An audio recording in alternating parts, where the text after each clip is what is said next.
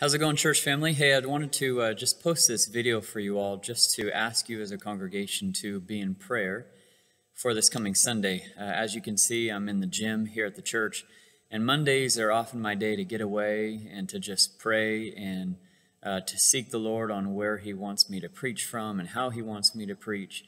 And I'm in here and just taking my time, walking around the gym, walking, praying, asking for the outpouring of God's Spirit upon the students who will come to the Sunday service at the Frederickson Chapel.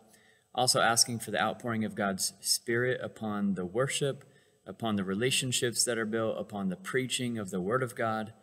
At the end of the day, just asking, pleading, being desperate for the future salvation of these students. You know, I don't hold this expectation that there's going to be some massive altar call or that, you know, all 300 students are going to get saved right in the moment, although that certainly could happen and we would love for that to happen. But I do have an expectation that if we are preaching the Word of God and if our people are walking in the Spirit, then God will allow seeds to be planted, and some of those seeds may sprout spiritual growth right off the bat. Others may take years and decades, but what we want this Sunday is to give the students the seed of the gospel message, number one.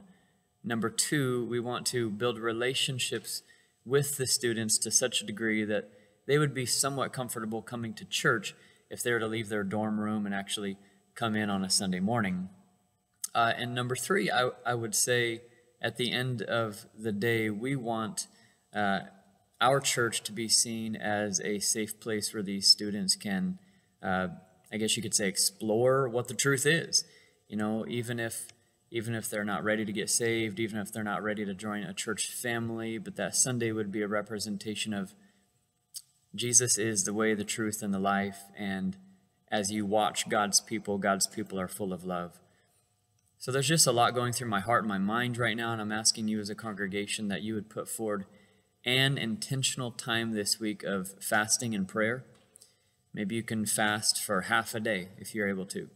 Not even every meal, but to fast specifically for the students at OU and for the outpouring of God's Spirit. So I'm just in this place of preparation, and I'm asking that God would remove us from the equation, but rather just use us as empty, clean vessels for His purposes. So with that being said, please just pray that I have discernment this week.